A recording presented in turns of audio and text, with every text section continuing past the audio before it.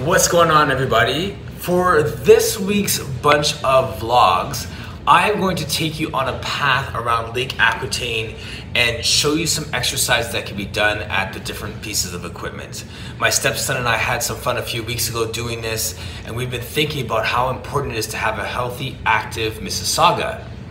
People at the doors, as I've been campaigning, are saying that all they want to do is stay in their house as long as possible.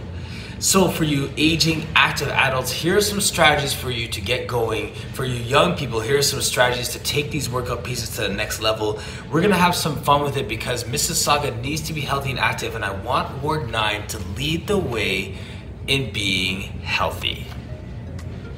I love this first piece because even if you're in a mobility device, you can get your arms on here and start rolling. This is great for your upper body and for your heart. Hold and then go. Keep doing intervals on this and see how that helps with your heart rate and with your upper body strength. The next exercise is on the elliptical right beside it at that same station, and we'd like to challenge people by just going up and then squatting down. And you can also change direction. So pause right there and then take it back the other way. And the same thing once again, going up and then squatting down. So that's station 1 in the books. Let's go on a walk up to the next station.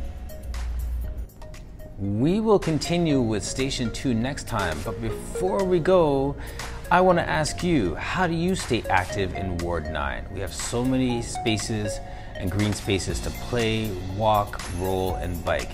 So enjoy your day, enjoy Ward 9.